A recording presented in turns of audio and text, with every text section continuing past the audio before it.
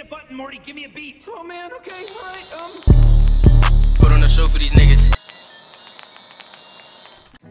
Hello, my loyal love members and aspiring love members and everybody else. Today I am here with an overlay application. I'm not going to do too much explaining on the application because it's self-explanatory, but I got a little bit of tips for the Sculpted Overlay. First, I'd like to introduce my lovely little client. She is under the age of 10, and this is her very first overlay. I'm glad and honored to be her very first nail tech that put acrylic on her nails to show her how healthy her nails should be during and after the process. If you notice, I'm giving her a sculpted overlay. I am literally, unless you're into it, I'm literally not into regular overlays, like literally just laying the acrylic over the nail sitting there. I like crisp corners, so I'm always going to give a sculpted overlay each and every time unless you request otherwise. Sculpting is not as hard as it looks. My suggestion is grab a bead, not too wet, not too dry. Lay it very close but not too close to the cuticle area and bring it out and actually sculpt the end. Take your time, don't take it off. Sculpt the end. Actually build your corners. If you pay attention to how I'm doing this, you go under, you go to your right, your left. You make sure you have the shape. For me, it's a square, right to left. And you crisp your shape as much as you can before you even do any fouling and shaping.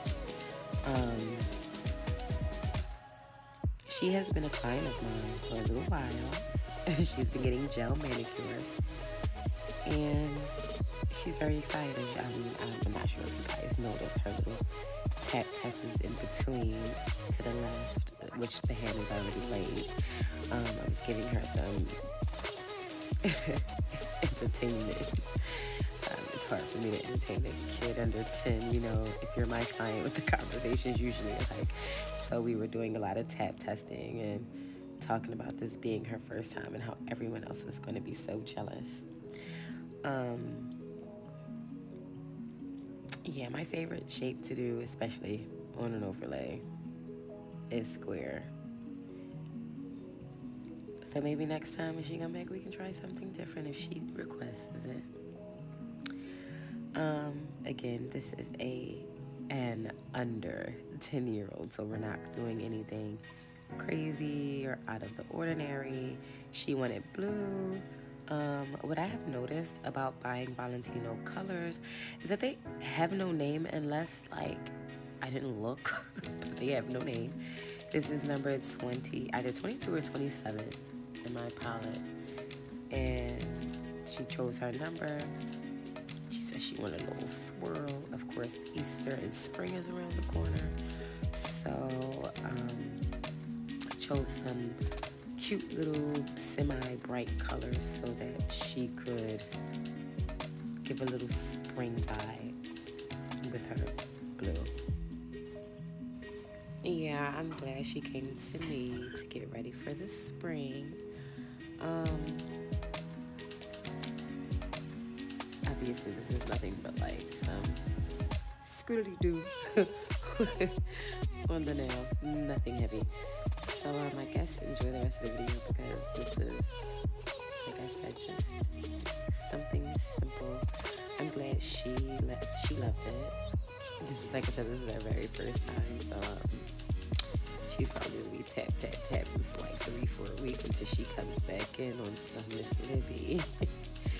For record, I do take children clients. Most of my children, their parents, whether they are male or female, have been a client of mine for some time.